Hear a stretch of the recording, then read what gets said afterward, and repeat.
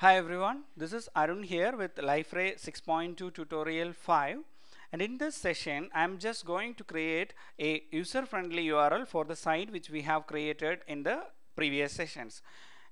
I'm just clicking the sites link over the control panel and I will be listed down with all the sites. I'm just clicking on the site which I have created, Arun's Liferay, and just clicking on the configuration and site settings.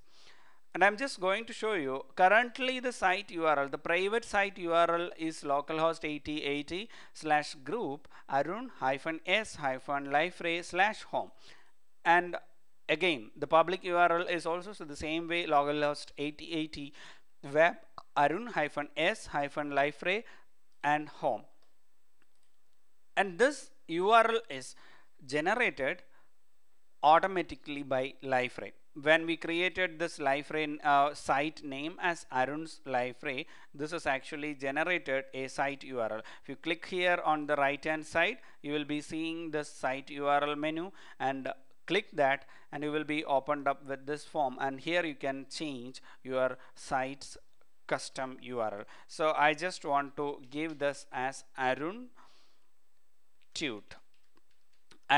So I'm just giving this Arun Tutes as the user-friendly URL. So now I'm expecting my URL will be changing to localhost 8080 web slash Arun Tutes home, or localhost 8080 group slash Arun Tutes home. So this is going to change my URL. I'm just saving this up and just opening the browser, and what I'm going to hit is the previous URLs which I have given is arun-s-liferay home. I'm just hitting that. You will be running into a server not found, or the page cannot be displayed error, so because the page is not mapped in the server. So now what we can do, I just want to change this to Arun Tutes, and just hitting this you would be able to list it down by the private pages, because now the URL of the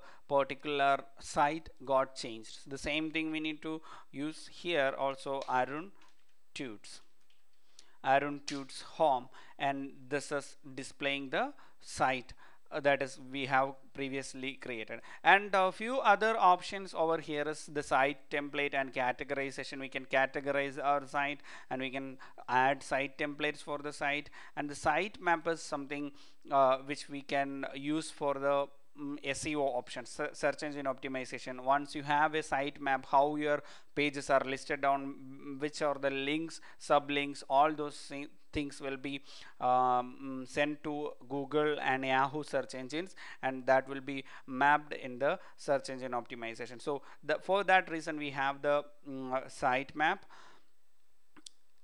And yeah, and that's all for this particular session, and in the next session onwards we will be moving into some different topics of Liferay. And thank you for watching.